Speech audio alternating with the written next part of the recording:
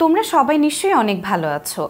আমরা আমাদের আগের ভিডিওগুলোতে গ্রিন হাউসের প্রভাব এবং গ্রিন হাউস গ্যাসগুলো সম্পর্কে জেনেছিলাম এবং সেখান থেকে আমরা দেখেছিলাম যে গ্রিন হাউসের দ্বারা বা এই প্রভাব দ্বারা কিভাবে আমাদের বৈশ্বিক উষ্ণায়ন প্রভাবিত হয়।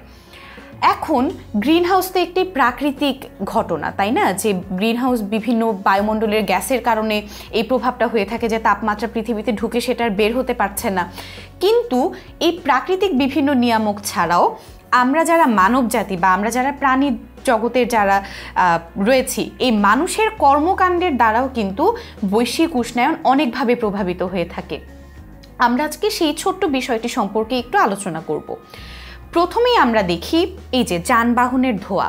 আমরা সকালবেলা উঠে গাড়িতে করে স্কুলে যাই কিংবা বাসে করে স্কুলে যাই কিংবা আমরা যদি রাস্তায় বের হই তখনই আমরা দেখব কি অসংখ্য গাড়ি ঘোড়া, বাস, ট্রাক ইত্যাদি চলছে।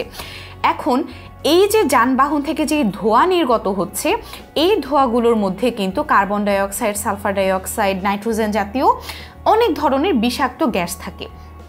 এই যে যানবাহন থেকে যে ধোঁয়াগুলো বের হচ্ছে, এগুলো কোথায় যাচ্ছে? এগুলো তো আমাদের বায়ুমণ্ডলেই মিশে থাকছে, তাই না? এখন এই যে বায়ুমণ্ডলে যখন এই গ্যাসগুলোর অস্তিত্ব বেড়ে যায় তখন কি হয়? এই যে পৃথিবীর চারপাশে একটি বায়ুস্তর থাকার কথা না, এই স্তরটির মধ্যে এই গ্যাসগুলো বেড়ে যায়।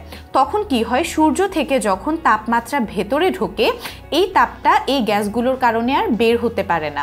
বের না হতে পারার কারণে আমাদের পৃথিবীর তাপমাত্রা অনেক বেড়ে যায়। দেখো, একটা থার্মোমিটার দেয়া আছে এখানে, বুঝাচ্ছি আমি যে কিভাবে পৃথিবীর তাপমাত্রা অনেক বেড়ে গেল। এটা একটা কারণ। দ্বিতীয় কারণ হচ্ছে বিদ্যুৎ উৎপাদন কেন্দ্র এবং কলকারখানা।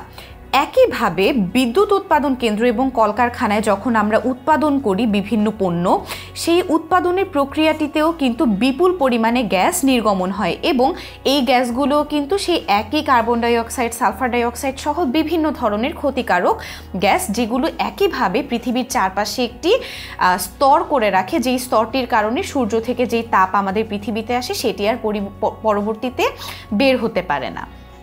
আচ্ছা, দুটি কারণ গেল। 3 নাম্বার যেই কারণটি, সেটি হচ্ছে জীবাশ্ম জ্বালানি পোড়ানো। আমরা এই যে প্রচুর পরিমাণে গাছ কেটে ফেলি, দেখো এখানে 4 নাম্বার কারণটি দেওয়া গাছ কেটে ফেলা, সেটিতে আমরা পরে আসব। গাছ কেটে ফেলার পরে সেই গাছগুলোকে আমরা কি করি? গাছগুলোকে আমরা পোড়াই এবং পোড়ানোর ফলে আমরা কি জানি যে কোনো কিছু পোড়ালে সেখান থেকে কার্বন ডাইঅক্সাইড গ্যাস উৎপন্ন হয়। একইভাবে এই যে কার্বন ডাইঅক্সাইড গ্যাস, সেটি আবার আমাদের বায়ুস্তরে চলে আসে এবং একটি স্তর গঠন করে রাখে, যার কারণে তাপমাত্রাটা বাইরে বের হতে পারে না। আচ্ছা, চতুর্থ কারণ যেটা, গাছ কাটা। গাছ কাটলে কিভাবে আমাদের কার্বন ডাইঅক্সাইড বাড়ে? আমাদের শুরুর দিকের ভিডিওগুলোতে আমরা সালোক সংশ্লেষণ প্রক্রিয়া পড়েছিলাম, তোমাদের কি মনে আছে? মনে থাকার কথা। সালোক সংশ্লেষণ প্রক্রিয়ায় কি করে? সালোক সংশ্লেষণ প্রক্রিয়ায় গাছ কার্বন ডাইঅক্সাইড গ্যাস এবং পানির সাহায্যে কি করে?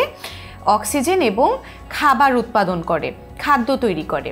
এখন গাছ যখন আমরা কেটে ফেলবো, ধরো আমাদের বাসার সামনে একটা গাছ আছে, গাছটা আমরা কেটে ফেললাম। এখন এই গাছটার তো অক্সিজেন উৎপন্ন করার কথা।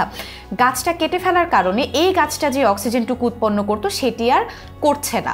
এখন বায়ুমণ্ডলে মনে করো যতটুকু কার্বন ডাইঅক্সাইড ছিল ততটুকুই ধরো অক্সিজেন ছিল, ধরে নিলাম। সবসময় অনুপাতটা কিন্তু সমান থাকে না। এখন একটা গাছ কেটে ফেলার কারণে আমার তো অক্সিজেনটুকু উৎপন্ন হচ্ছে না, তার মানে কি কার্বন ডাইঅক্সাইডের পরিমাণটা কি আমার অনেক বেড়ে যাচ্ছে না? হ্যাঁ, কার্বন ডাইঅক্সাইড বেড়ে যাওয়ার কারণে আমার পরবর্তীতে একইভাবে পৃথিবীর তাপমাত্রা বেড়ে যায় এবং পৃথিবীর তাপমাত্রা বেড়ে যাওয়ার কারণে আমাদের বৈশ্বিক উষ্ণায়ন হয়। এখন তাহলে দেখো আমরা কি কি পড়লাম। আমরা যানবাহনের ধোঁয়া পড়লাম, বিদ্যুৎ উৎপাদন কেন্দ্রে উৎপাদন হওয়া বা কলকারখানার থেকে বিভিন্ন পণ্য উৎপন্ন হওয়ার কথা পড়লাম, জীবাশ্ম জ্বালানি পোড়ানোর কথা জানলাম এবং গাছ কাটা সম্পর্কে জানলাম। এই সব কিছুর মূলে কি রয়েছে দেখো তো? সব কিছুর মূলে রয়েছে একটি জিনিসই, সেটা হচ্ছে কার্বন ডাইঅক্সাইড গ্যাসের বৃদ্ধি বা অন্যান্য গ্রিনহাউস গ্যাসের বৃদ্ধি।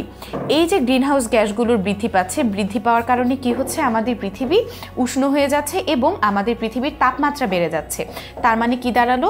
মানুষের আমাদের এই কর্মকাণ্ডগুলোর কারণে কিন্তু আমরা নিজেরাই আমাদের পৃথিবীর তাপমাত্রা বাড়িয়ে ফেলছি। আশা করি তোমরা এই বিষয়গুলো সম্পর্কে খুব পরিষ্কার ধারণা লাভ করেছো যে কেন মানুষের কর্মকাণ্ডের জন্য বৈশ্বিক উষ্ণায়ন হয়। এখন তোমাদের জন্য প্রশ্ন, বনভূমি ধ্বংসের ফলে কোন গ্যাসের শোষণের হার কমে যাচ্ছে? এই বিষয়টি আমি একটু আগে বলেছিলাম গাছ কাটার থেকে, তোমরা হয়তোবা লক্ষ্য করেছো যে বনভূমি ধ্বংসের ফলে কোন গ্যাসের শোষণের হার কমে যায়। তোমরা অবশ্যই আমাদেরকে মন্তব্য করে জানিয়ে দিবে এবং আশা করছি তোমাদের এই বিষয়টি পরিষ্কার হয়ে গেছে, এই গ্রিন হাউস এফেক্ট এবং মানুষের কর্মকাণ্ডের সাথে কিভাবে বৈশ্বিক উষ্ণায়ন সম্পর্কিত। তোমরা সবাই খুব ভালো থেকো।